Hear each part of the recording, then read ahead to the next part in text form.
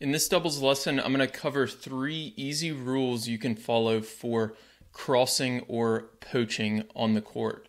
So I see a lot of club level players who, when they play, they're really not sure when to cross. They're a little bit scared to get beat. And what I mean by that is when you see this kind of cross-court rally back and forth that's so common at the club level. And these net players will just get stuck somewhere. I'm looking at the server's partner here. So they'll get stuck moving kind of in this circle area around here, and they're afraid to cross, or they're not sure when to cross, or don't know how. So I'm going to cover 3 rules here that you can follow that'll make it much simpler for you to decide, should I be crossing here or should I not? So let's watch this point, and then we're going to go back through all 3 things here that Ellen Perez uses to poach on Coco Gauff's backhand. So the first rule is depth. So what I mean by that is the depth of your partner's shot. So you can see this ball lands relatively deep in the court. So it's landing right about here. And depth is really important because it allows you to have time to poach, and it's also a lot more difficult for the opponent to redirect a ball that lands deep in the court. So what I want you to think about is just looking at where the ball's landing. If it lands in this kind of back half of no man's land, then that's probably a pretty good ball to poach on. If it lands somewhere around the service line area, then you probably don't want to poach on that ball because you're not going to have time to react to the volley because it has such a shorter path for the ball to go. So you have to react much quicker versus a ball that's struck back here. You have plenty of time to react to that volley. The other thing about depth is because Coco's hitting this ball from a little bit deeper in the court, if she were to go down the line, Ellen's partner Nicole has more time to get over here versus if it was a shorter ball that Coco was hitting, say, from right here, and she took that down the line, there's no time for your partner to recover and to get over here. So depth is the first rule. It's really important. It's very difficult for the opponent to redirect a deep ball. So this ball that lands pretty deep in the court, not super deep, is going to be tough for Coco to redirect down the line. And even tougher really at the club level. Pros can do it a little bit easier, but club level players really have trouble redirecting a ball with depth. So that's the first thing you want to look at is the depth here. You can see Ellen reads that depth and poaches across the middle for that volley. So the next thing we want to think about is the position. So we want to look at A, the position of our partner, and then B, the position of the opponent. So in this case, you can see Coco hits the return, and Ellen kind of looks back right here. She's looking back at Nicole to see where she is on the court. And she can see that Nicole is inside the baseline. Her back foot's kind of on the baseline there, which is a good position. Means she's going to be able to hit a really solid shot that takes time away from the opponent.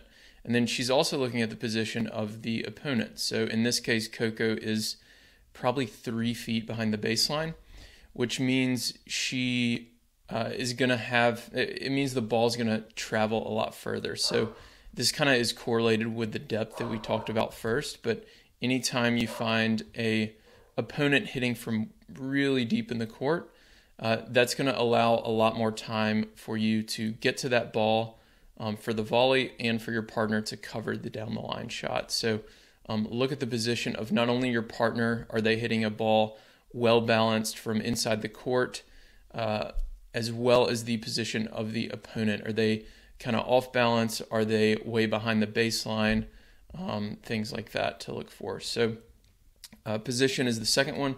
The third rule, and this is a really important one as well, is the stroke. So you want to know what stroke is the opponent hitting, and in this case, Coco's hitting a backhand, which for her is actually her stronger shot, but for most club level players, it's not going to be. But also, what stroke is your partner hitting?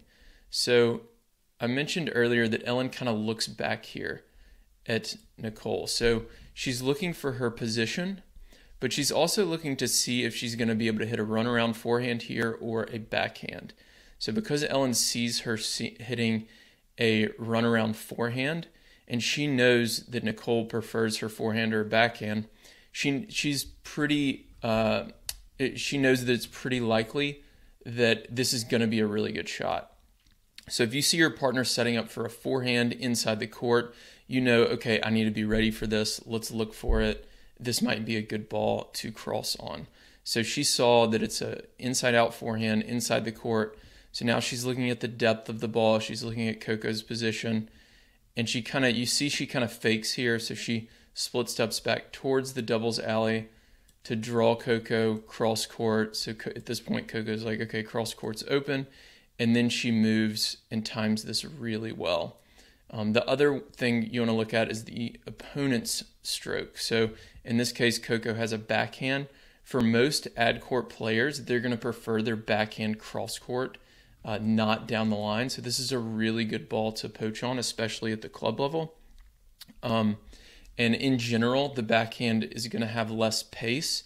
So it allows you, again, more time to react to the volley when you poach, and also more time for your partner to run over here and cover if they do go with a down the line backhand. So stroke is that third thing. So if you can get all three of those things right, get a good deep ball, get the opponent positioned well behind the baseline, and have them hitting their weaker shot, which is typically a backhand, that is a great time to poach. And when you do poach, be sure to do what Ellen does here, and you want to move a little bit diagonally. So you can see she starts about halfway between the net and the service line, and she kind of takes a diagonal path here towards that middle net strap area, kind of running forward with a little forward momentum, which makes it a lot easier.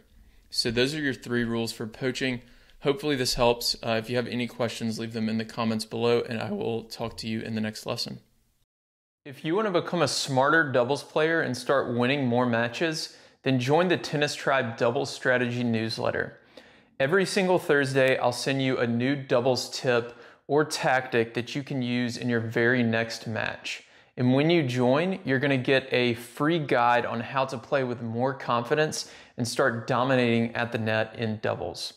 My name's Will. I'm the founder of the Tennis Tribe, and over the last 5 years, I've worked with players at every level of the game, from USTA 3.0 players all the way to Division I college programs, as well as some of the top 10 doubles players in the world. And on Thursdays, with this strategy newsletter, I share that knowledge and advice that I've gained over the years with you. So to sign up, you can go to thetennistribe.com.